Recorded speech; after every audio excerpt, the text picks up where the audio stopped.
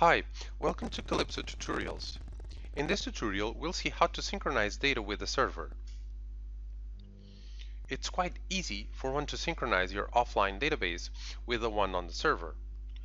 Remember that we've already created a communication profile to reach MIS Communicator for our online table.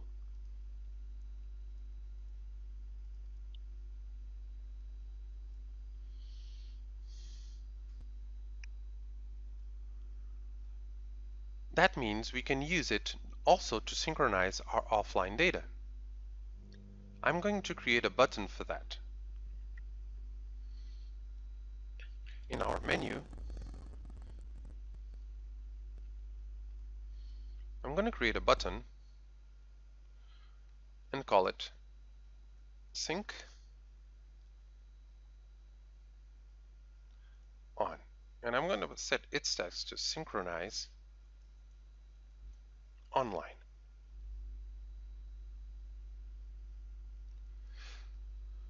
The action we need is called Synchronize. For now, let's focus in the online synchronization. This type of synchronization is very straightforward. Kalipso will connect to MIS Communicator through the specified communication profile and will get online with the server. Notice only TCP/IP communication profiles are displayed and supported for this option. Once he connects successfully, he will start by sending all the collected data from the offline database of all the tables defined in tab to PC. Afterwards, Kalipso retrieves the data from the server from all the tables defined in the tab to PDA. Once the data transfer is completed, the connection is closed. Let's check out which tables are defined to be sent to the server. So to PC, and there's none. This means we need to go to each table we want to send to the server and specify that it can be sent to the server. Before we do that, let's just check which ones are defined to be retrieved from the server, and you can see all are checked to be received from the server. So let's save, and let's go to the table products, which is the one we are editing. Even before that, we can simply arrange here the button. And now the tables, the product table, and as you can see, we need to check the to PC box. Once we save the changes, Kalipso automatically prompts us to add the table to the defined synchronize actions. Let's say yes. If we now check out our synchronize action, tab to PC, we can see that the table is already there and it's checked to be sent. So let's try our project.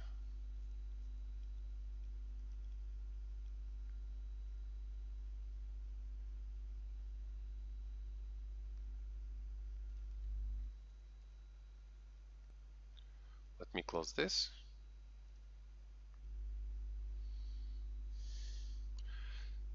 Products. For instance, we have carrots here, and let's check out how it is on the server's database.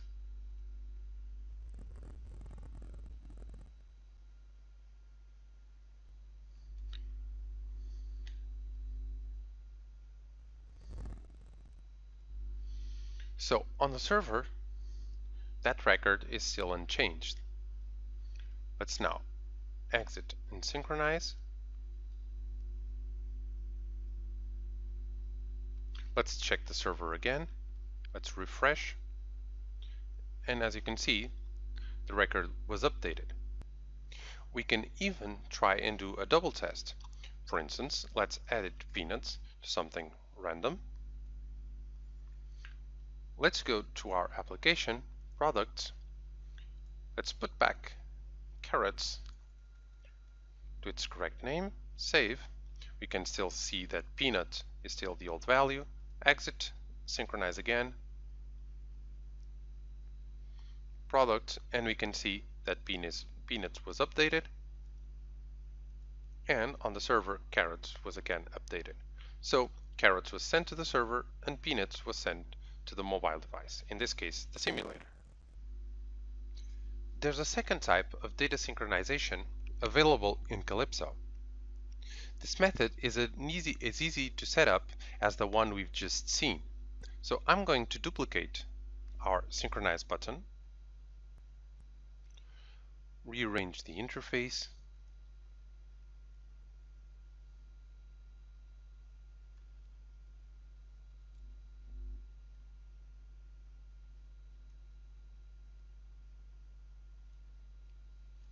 so I'm going to shorten these descriptions so they can all fit.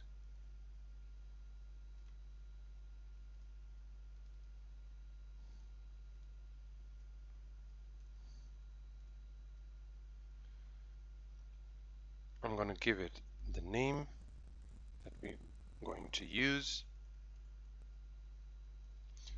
And now let's open the synchronize action. The biggest difference is that the online synchronization mode connects directly to the server's database. On the other hand, the one that we are going to see, file transfer with KDriver synchronization, implies the transfer of text files, and the mobile device never reaches the database directly. So the process starts by dumping into a Kalipso formatted text file all the data that has to be sent to the server. Then Kalipso contacts MIS communicator through the selected communication profile. In this case, we can use not only TCP/IP communication profiles, but also Bluetooth and local and serial profiles. He sends through that profile the produced file. MIS communicator, after receiving the file, calls KDriver, the Kalipso component responsible to process the file into the server's database. Once that's done, the same KDriver gets all the data from the server and puts it into a new text file. After that, MIS communicator sends the new file back to the mobile device and shuts down the communication. At the moment, the mobile device processes the received file into the local database. Although this method has much more steps than the one we've just seen, it's actually faster for big amounts of data because all the database access is done at the server level instead of the mobile device. To set it up, you just choose File Transfer with KDriver Synchronization and save it. You've already renamed the button, so let's save. In this case, another step is necessary. We need to make sure that MIS communicator is set up to call KDriver. We can do that by calling the MIS communicator from the designer. This launch button runs MIS communicator. Stop it if it's running. Press the products button and look for the KC36 product code entry. If you are using another version of Kalipso, you should look for the KC and your version. Open the product entry and check the path parameter. It has to be set to a folder on the machine. This folder will hold the transferred files. After that, we need to check the Application 1 tab. In the application list, you must enter the call to KDriver as seen here. The 2pc_2pda parameter tells the driver to process the file to the database, and then the database to the file. They can also be used separately.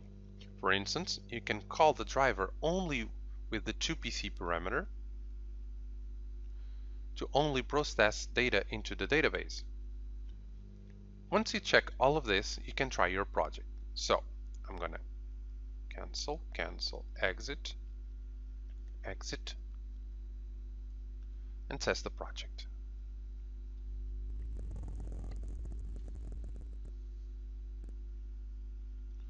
So I'm going to log in,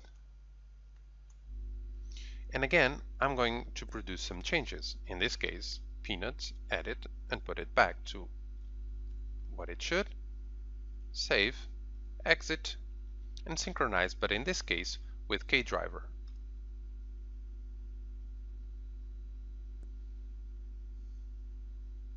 If we now check the server's database, you can see the record was updated on the server. We've seen that this method uses a folder to hold the transferred data, which we define in MIS Communicator. We've seen that this method uses a folder to hold the transferred data, which we've defined in MIS Communicator. Let's open that folder. So we can go back to the designer, open MIS Communicator.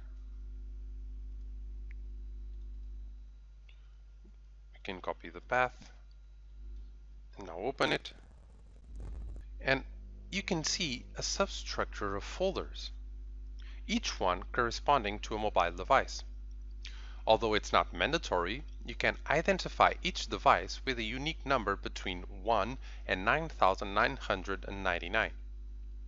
A folder will be automatically created here for that device number. If you open one of those folders, for instance for device number 1, you can see yet another substructure of folders.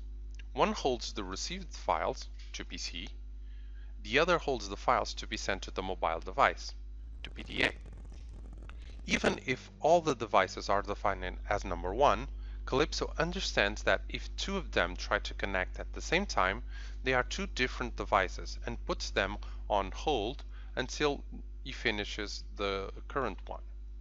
Therefore, the data safety is always guaranteed. If you want to set the terminal ID, you can do it directly in your application. So, in our project, I'm going to create a new form and call it config.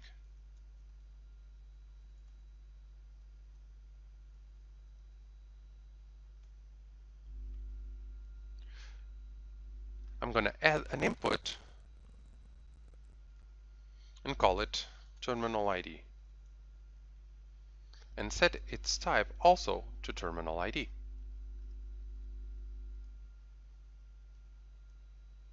Now we need an exit button, so I can copy one of these. And finally, in the closing of the form,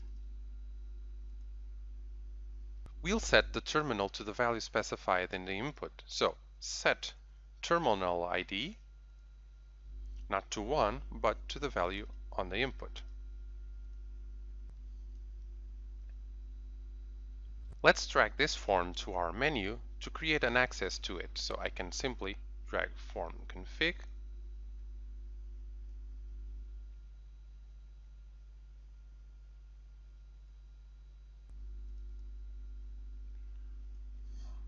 I'm going to set it as config, and as you can see, it has the show form. So save. And now I'm going to test in the mobile device. So Windows, next. I'm going to pull up my mobile device screen. Here comes the application. And let's log in. Config. And as you can see, by default, the device is set as number 1. If we synchronize, and let me open MIS Communicator, you can see that MIS Communicator tells us that terminal number 1 was connected. Now, we can go to the config, change it to number 3, for instance, and synchronize.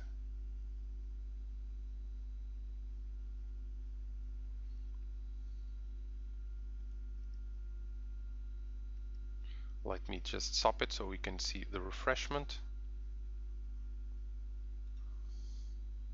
Synchronize again. And as you can see, now it tells me it's number 3. The reason we didn't see it before, it's because the connection was already open. So the connection wasn't reinitiated, so it was still displaying terminal number 1. Also, if we check out our synchronization folder and try to synchronize now with KDriver,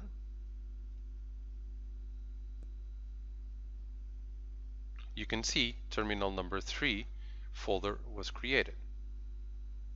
So the last thing you need to know is that KDriver synchronization, it's not exactly a file synchronization. It's actually a folder synchronization. Remember the 2PC and 2PDA folders? Well, check out the mobile device. Let's open Kalipso folder and see that it also has the 2PC and 2PDA folders. Actually, all the files existing in folder 2PC will be sent to the server, and all the files existing in 2PDA will be sent to the mobile device. That's why, if you look carefully to the synchronize action with KDriver, you'll see the if project received parameter. Since this is a folder synchronization, it's possible for you to send an application update among all the files. In that case, Kalipso needs to know what to do with it. You can tell to Kalipso to either don't update the project, repair the project, or replace the project. If you say don't update the project, the file is kept and nothing happens. If you say repair the project, all the data is kept and the project gets updated, even if there's a database structure change. Even in those cases, Kalipso has the ability to keep all the data, update not only the project but also the database, and then restore the data. If you select replace project, Kalipso deletes the entire project before installing the new version. On the next tutorial, we'll discuss on how to update the project in runtime. Congratulations, you've concluded the tutorial about data synchronization.